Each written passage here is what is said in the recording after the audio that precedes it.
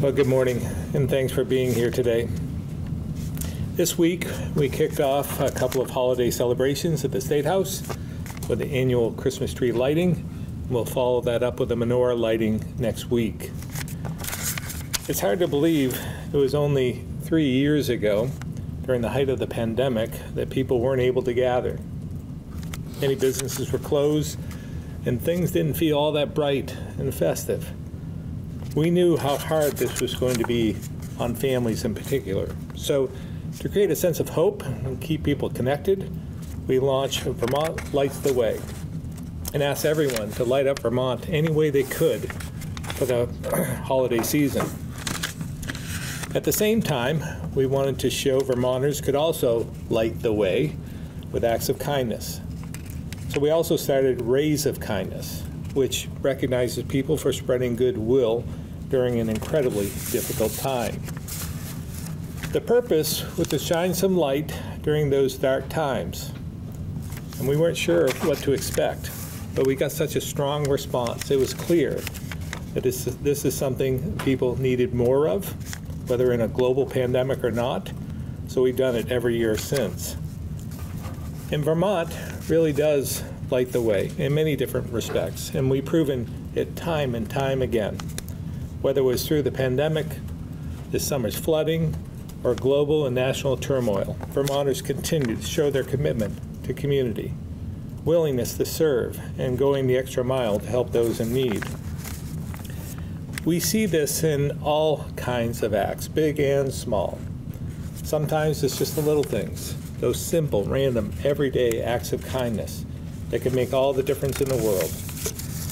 And I believe it's important to highlight those deeds and the good people who make them happen. Over the last year, for example, a Colchester woman was recognized for lending a shoulder to cry on for a neighbor whose mom was just diagnosed with Alzheimer's, and then visited her mom in the memory care center while her family was out of town. An 8th grader in Swanton helped families in need by providing care packages for their pets to lessen the burden on them. And residents in Brattleboro organized a community toy drive. When it comes to the flood, there have been so many that have come our way, from EMS workers knocking on doors of those who needed heat, to state park employees evacuating and hosting campers in flooded campgrounds, to communities who donated everything from air mattresses to food for their neighbors. The point is, there's no act too big or too small to put forward as a nomination. And I know there are countless stories we haven't heard and that should be recognized. And we want to do that because kindness is contagious. There's a chain reaction with good deeds, and we certainly need more good these days. I've signed a proclamation making December Rays of Kindness Month, and we'll be celebrating these acts. So I'm asking Vermonters, if you have someone in mind, go to our website, governor.vermont.gov/kindness, to nominate them. And while we're talking about goodwill and helping others, please remember to buy Vermont Strong plates at dmv.vermont.gov/VermontStrong23 to help the thousands of Vermonters still struggling from the flood. As a reminder, for the month of December, half the funds will go to help businesses who need a little help to get their doors open and keep them open. And the other half will go to Vermont Community Foundation for individual needs, specifically housing, critical financial expenses, food, and mental health. We need everyone to step up. It's not enough to pull out your plate from Irene. We need those who are struggling to know we have their back and haven't forgotten them. So with that, I'll open up to questions.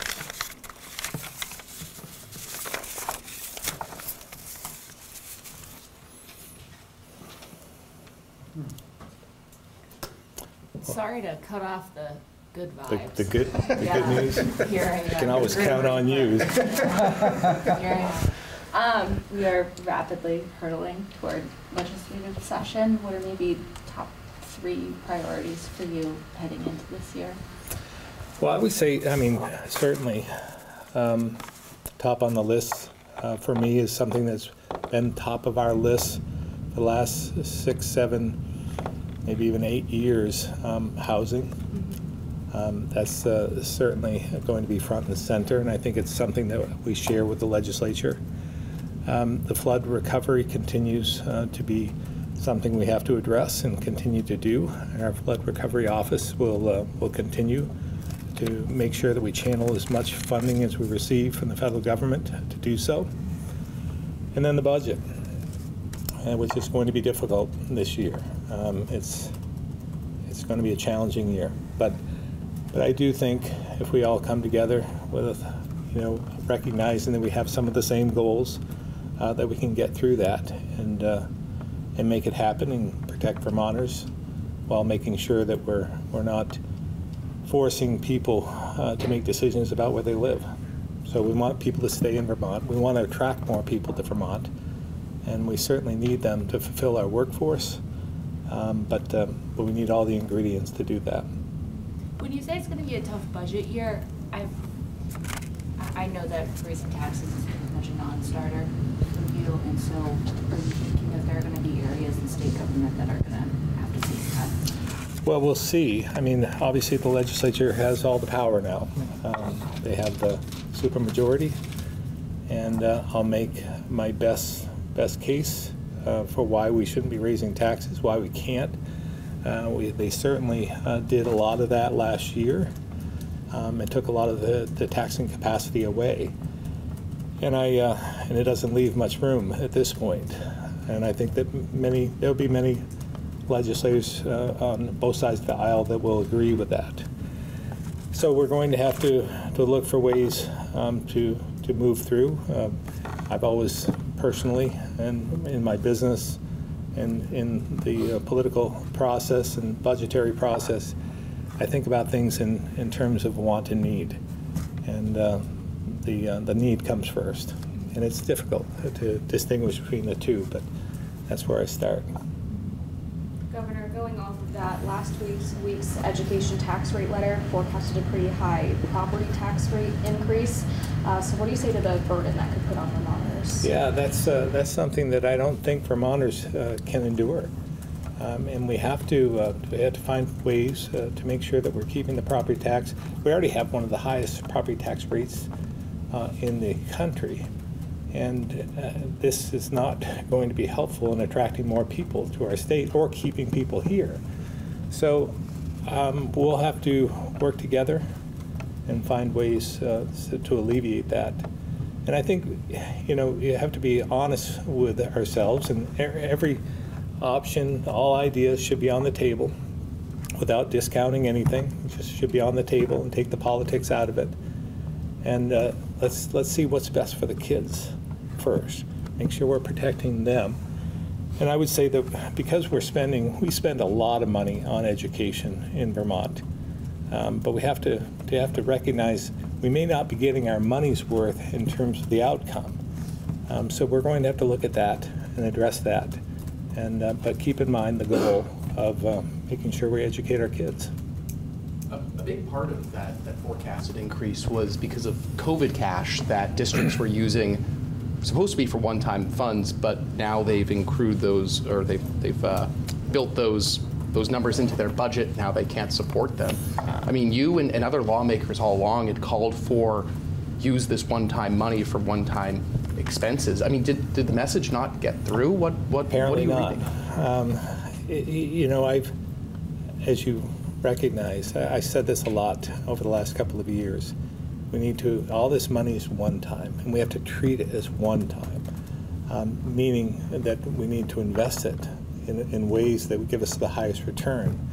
And using it to just take care of expenses, just spending it, will just lead us to where we're at today. So I think, again, we're here. This is where we're at. There are local budgets that have a lot to do with where we're at. So we'll just have to address it and work together to work our way out of it. Yes, some of the educators would say, let's look at the factors behind these increases.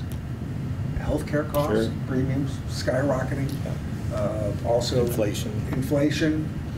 So, I mean, even though it's a huge increase, I think they probably feel like they're treading water. Yeah, well, 20% increase, if that comes to be, is just not something that's palatable. We just can't afford it without finding other ways to supplement that. What do we want to do without? And maybe those are discussions we have to have. But we have to live within our means because we're already spending a lot of money. How effective has Act 46 been in your mind? I mean, part of this as well is, funding rural school districts as well, which cost more, of course, to educate rural students. How effective do you think it's been since it passed? 5, 6, I forget how long ago, but. Well, I would leave it to the experts to decide whether it's been effective or not. Again, I look at where we're at today, and some of the same challenges are there, and some of them are out of, what we need more people in the state. We need more taxpayers, not more taxes. We need more kids to fill those schools, and that's where I think that's where we're missing it. And again, making it more expensive for people to live here and come here is not the solution. Governor, a bit of a shift away from that, but Thank today, Vermont's Criminal Justice Council is expected to make a decision regarding Sheriff John Grismore being able to continue practicing law enforcement in the state. Do you have any desired outcome from this? I mean, you've said before that you wished he didn't run for the position after the incident at this point. Yeah, I mean, that's a decision they're going to have to make. And I made my point early on. I didn't think he should run, but he did run, and the people of the county elected him. So they knew with their eyes wide open what they were getting. So now it's up to the Criminal Justice Board to determine whether he should continue to be certified in law enforcement. But that doesn't preclude him from being sheriff. And on another side as well, Montpelier's post office still remains closed. I mean, repairs have been going on there, in the State House, different buildings across the city. Do you have any stance on potentially getting that post office back or a timeline for those offices? Yeah, we have nothing to do with that. It's a federal issue. And I don't know how much, to be honest with you, and this is probably a better question for the federal delegation, but I don't know how much work they're doing to the building at this point. I don't know what their long-range plan is. We reached out to them and offered to help in any way we could with some of the buildings we have to supplement or both either short-term, long-term needs, and they weren't interested in some of our solutions, but maybe they will be. We're still open to having conversations about what that could be. What does it tell you about your communication, or even the congressional delegation's communication with the Postal Service? I mean, they haven't even, the Postal Service hasn't responded to the delegation's letter of a month ago. Yeah. I don't know. They seem to be autonomous to everyone else, and they don't seem to have to answer to anybody at this point. I don't know. I mean, it's a good question. Again, another good question for the federal delegation, I believe, how they feel about it. Do you get the impression that they don't care? I don't know what to make of it, to be honest with you. I mean, this isn't some small town that just lost a few post office boxes. This is our capital city. I mean, they should be paying attention to this, I believe. But they don't appear to be. Speaking of question about the pavilion, when do you expect to go back? I'd say in January, first part of January. And how has this been as a workspace for you guys? It's been great. Yeah. No, we're very fortunate to have it. It's our continuation of operations plan that we put forth. It was Suzanne Young that forced us to do it as Secretary of Administration, and it was flawless in some respects. So this has been a great space for us. Seems to be better than the pavilion in the sense. There's a lot of attributes to this. Wide. Yeah. No, I enjoy actually being here. So. Can you walk to work? I could. How much less, in a way, is the cash flow now that all the COVID has gone away? Well, now we have, another round. All the COVID money is gone, but then now we have more cash coming in because of the IRA and the BIL and all the other federal programs that have come into be more infrastructure-wise. But that'll be circulating within the coffers, and that's one of the bright spots for us as well. That with the legislature, we did come into agreement on having match money for those federal dollars, and that's going to benefit us tremendously in the future as we try and ride this storm out over the next few years.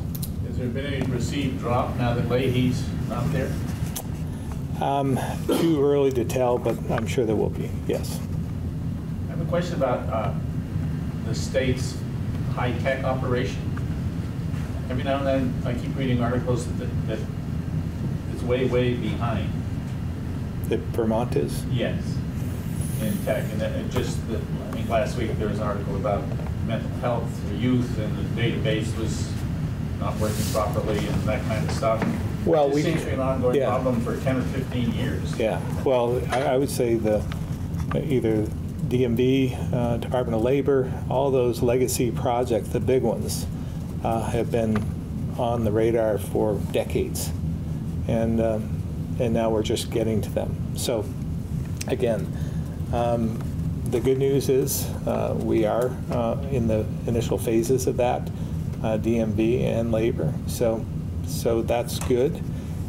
When I came into office, we recognized the need for having an agency, a new agency that the legislature went along with us on to create the Agency of Digital Services, which has been tremendously helpful in making sure that we have our thumb on those technical digital needs. So it's been very effective and one of the highlights of this administration.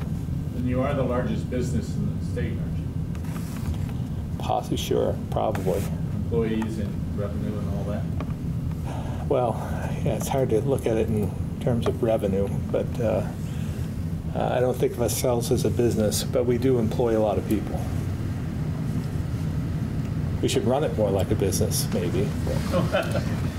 I was wondering how you sort of view the Republican presidential race at this point, understanding how you feel about Donald Trump. Would it be helpful to winnow this field down so there's one strong challenger to Trump? I think there will be eventually. Maybe your point is maybe not soon enough, but I think they're getting there. It seems as though it's coming down to. It seems to me as though it would come down to maybe DeSantis and Haley and Christie. Maybe Christie would be on the outside. I mean, you've talked before about how important you feel it is that a governor be president, right, with that experience. So you've got Haley, DeSantis, and Christie. Who do you like there? Who's your favorite there? Well, I like Chris Christie for a lot of reasons, but I like Nikki Haley as well. I know both of them, and when I first became governor, both counseled with me, so I know them better than the others. What do you like about her? I think her approach, she's got a lot of compassion, but she's run a state, so she understands, how to balance the budget and how to make sure that economic development is on the forefront. But I can say that about Chris Christie as well. They're both the same. Do you look at her as a more realistic candidate in winning? It's hard to say, but I think she has a lot of attributes, and she certainly was on the worldwide stage as well as the ambassador to the United Nations. I think that's helpful, especially in these days. Have any of them asked for your endorsement? No, I don't think they want to hurt their chances.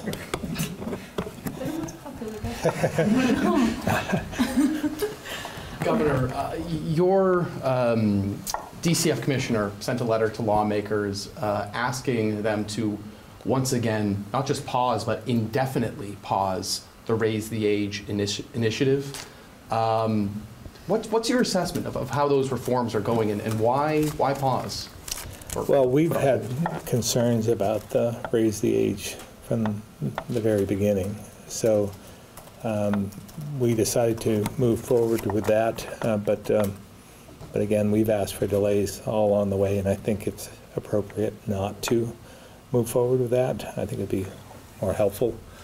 I think we have to rethink some of what we've done over the last 2 or 3 years, and maybe bring back the pendulum towards the center. Public safety is a big concern of mine and many others across Vermont. For you, what's giving you pause? What's changed? Oh, just the amount of criminal activity we're seeing across the state, across the country, but across the state in particular. We thought we were somehow insulated from all of that, but a lot of it is due to drug trafficking, and that seems to be I would say, the core of our issue. We could go to the phones. We have Ed Barber, Newport Daily Express.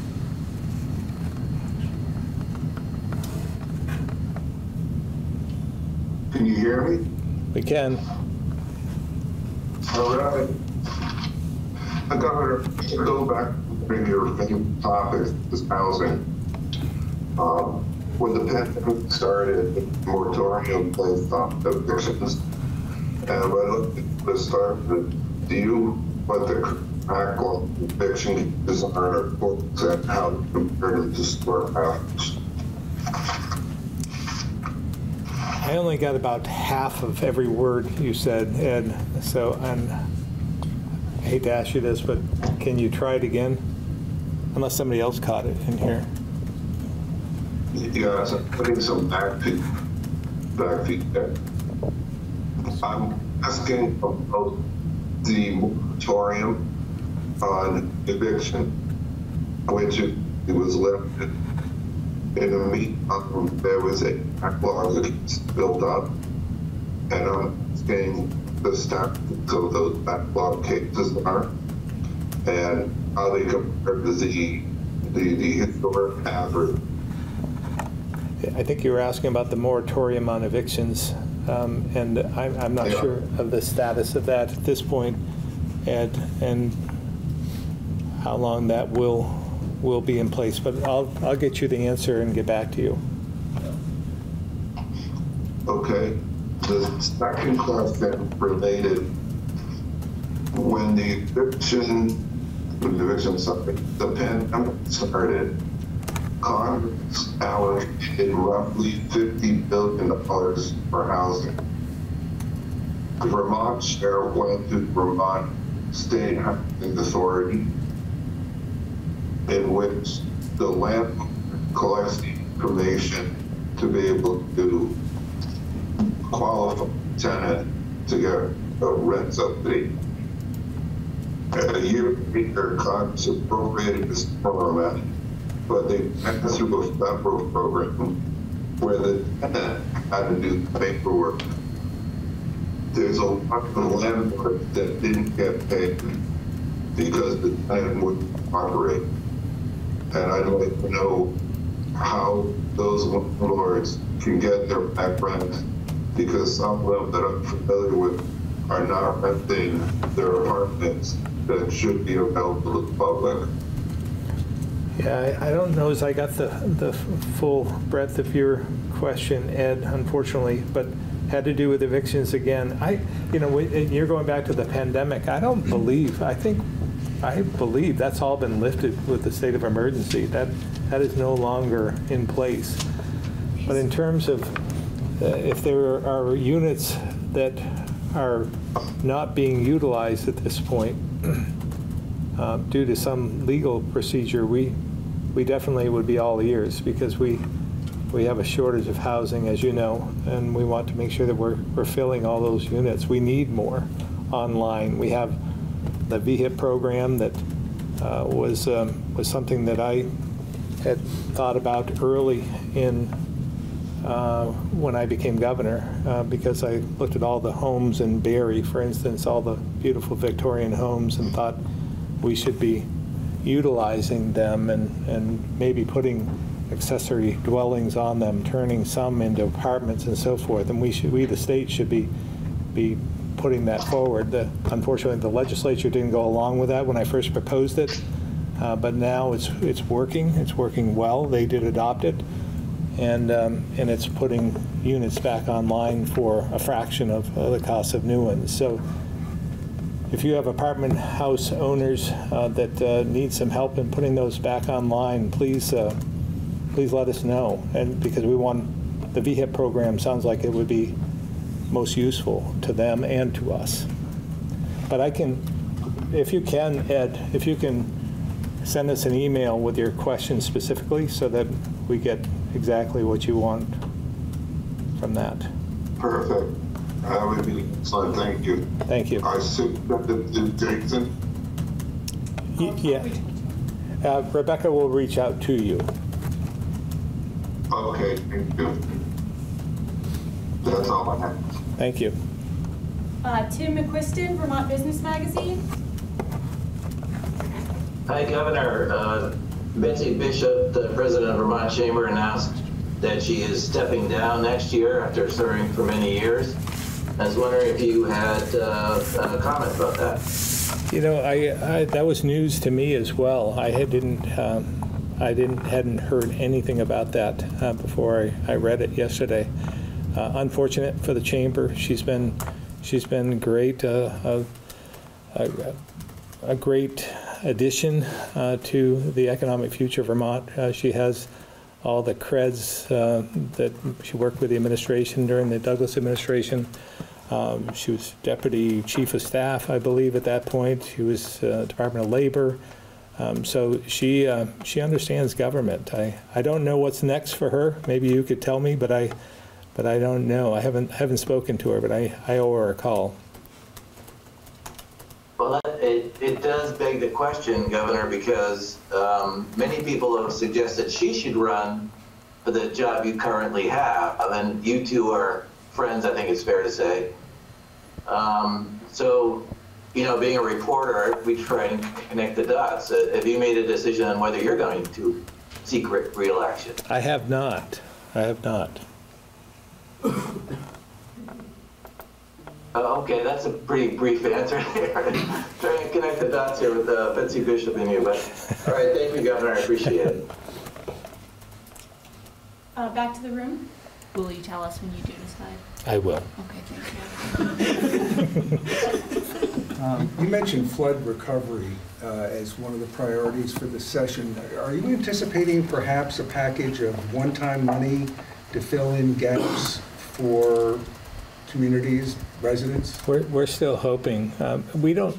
I still don't know as we understand how much money is available through the federal government at this point in time. So we're hopeful there'll be one-time money for mitigation and recovery. So we're still, Doug Farnham's, of course, our chief recovery officer, and he's looking for every pot of money he can possibly find to help in that regard. So, and you know, bigger projects like the corridor from Barry to Waterbury is something that I'm interested in. I think that could alleviate a lot of problems for Barry, Montpelier, and Waterbury in the future if we could expand the river corridor, provide capacity for storage of stormwater. Are you thinking of enlarging the river at that point? Well, it would be widening it, yes, and providing relief there so that we can store the high intensity rainstorm that comes and provide for a place for it to go. You think about, I mean, we're still making decisions about Central Garage, for instance, whether we're going to rebuild there or we're going to vacate, and maybe we would turn, if we vacate, maybe we would turn that into some storage capacity there. There are a number of areas along the river that I believe could be utilized and use them for for that storage bin, so to speak. I mean, there's a proposal or an idea of maybe taking the state parking lots in downtown Montpelier and making those all green space. That could work, but if they're low and they're parking, we just need the storage capacity. So it doesn't, again, I'm no expert, but we just need places for the water to naturally go and overflow the banks. And if they go on to a parking lot where you can move cars out of the way and not impact homes and businesses, that's great. You know, and then we can clean them up after. You mentioned not knowing at this point how much more money we're going to be able to get from the feds. What has communication been like with FEMA and the White House?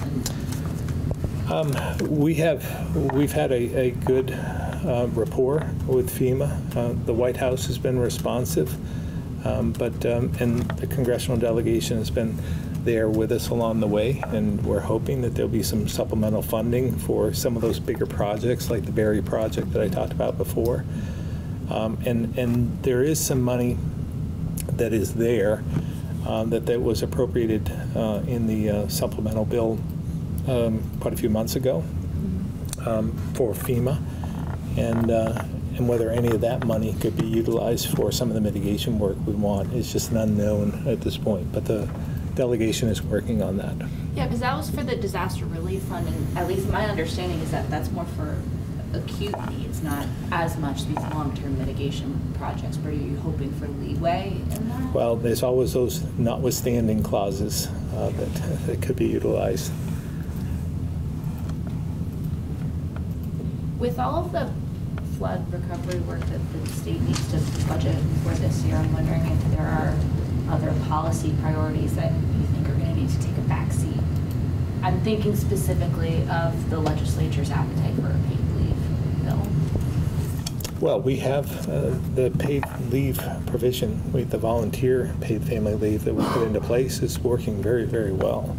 And it's an avenue that they should consider. I don't believe there's the taxing capacity that they see for that.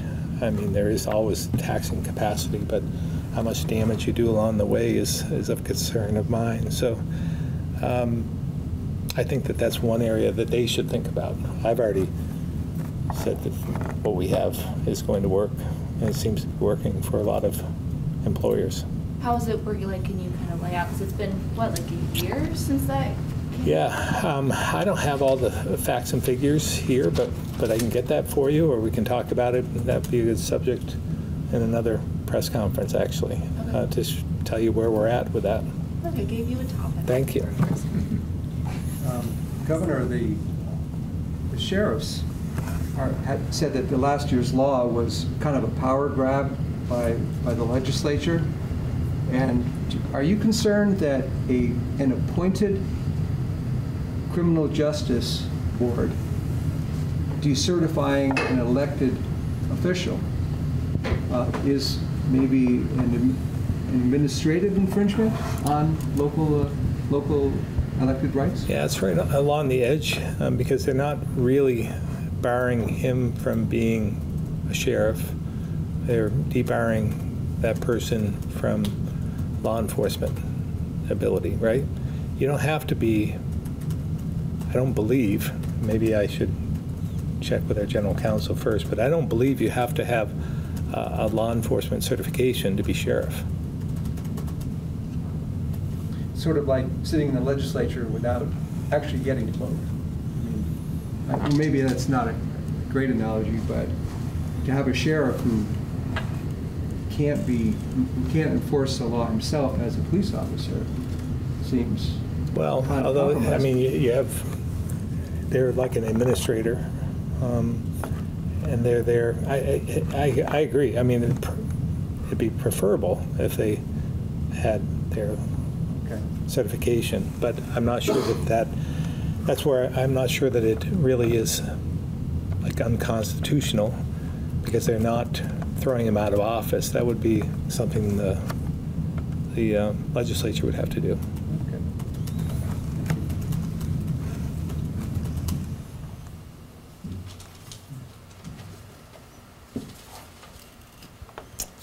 Great. Thank you all very much. Thank you.